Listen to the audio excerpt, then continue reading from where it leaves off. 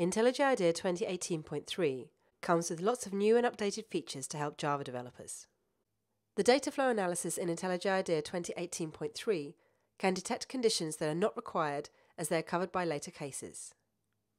Even in cases like this one, where the condition is covered by the relationship between three different variables. Under these circumstances, the first check can simply be removed.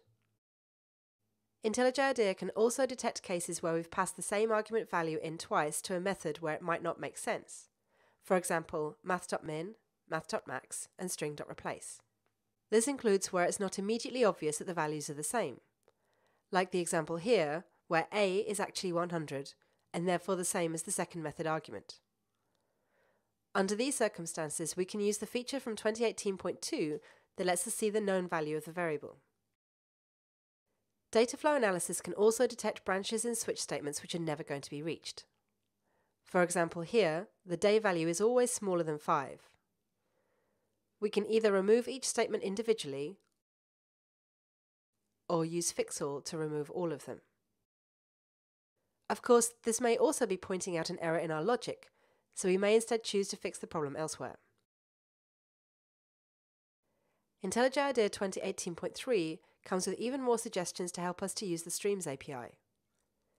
The IDE can detect places where a sorted call is made but is not required, for example, when using a max or min operation.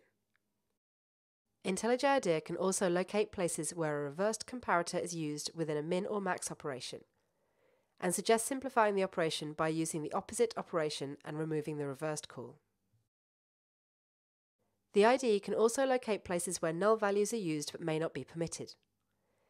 In this example, one of the stream operations can return a null value, but the method should not return null. When we see this warning, we know we need to make a change to resolve the problem, either by permitting nulls or by not producing the null value at all. More stream operations can be simplified. For example, a call to string.join that takes a stream may be better represented as a simple stream operation that uses the joining collector.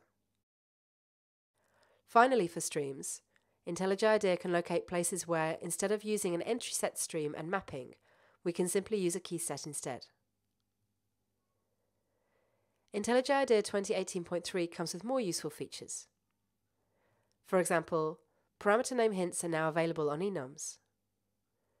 Remember, we can turn on parameter hints in the settings under General Appearance. IntelliJ IDEA can now show you places where warnings are suppressed and don't need to be. Here, for example, we don't need to suppress unchecked warnings since there aren't any in this method. We can remove this suppression. We can also replace static star imports with qualified access to the static field. And finally, IntelliJ IDEA supports multiline TODO strings. The following lines need to be indented by at least one space under the to-do to highlight the whole message in blue. The full multi-line comment is then also available in the list of to-do items. That's a summary of improvements for Java developers in IntelliJ IDEA 2018.3. Thanks for watching.